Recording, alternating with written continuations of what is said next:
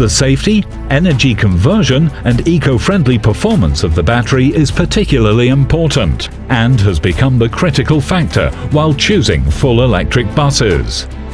The battery of E12 has undergone a number of stringent safety and performance tests to ensure the reliability of the battery.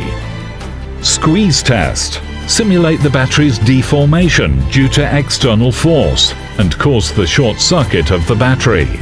The test squeezes the battery with a large force until it breaks or its voltage drops to 0 volts. Prick test. Simulate a foreign object pricks into the battery and causes the short circuit of the battery. A high-temperature resistant steel bar is used to penetrate the battery in the test. Drop test. Simulating the battery falling from a height. The battery falls from a 1.8 meter height onto a 20 mm thick hardwood floor in the test. Overcharge and overdischarge test. Simulating the voltage exceeding the safe use scope of the battery. The battery is overcharged till 5 volts and overdischarged till 0 volts. Impact test. Simulate that a foreign object falls onto the battery. A 10 kg object falls from a height of 0.61 meters onto the battery 5 times.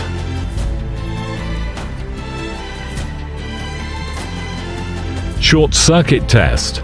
Simulate there is a short circuit between the positive and negative of the battery. Connect the positive and negative of the battery with a copper wire less than 5 milliohms to make the short circuit. High temperature test. Simulate the battery is put in high temperature environment.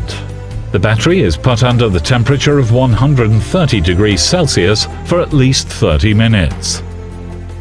Module vibration test.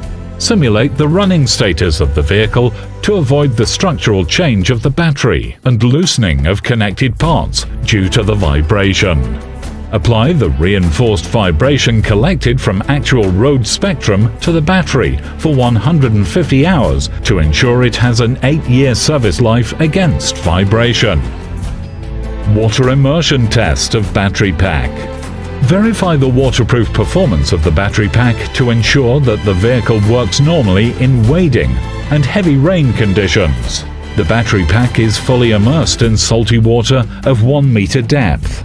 After being immersed in water for 1 hour, there is no water in the battery pack and no electric leakage was detected.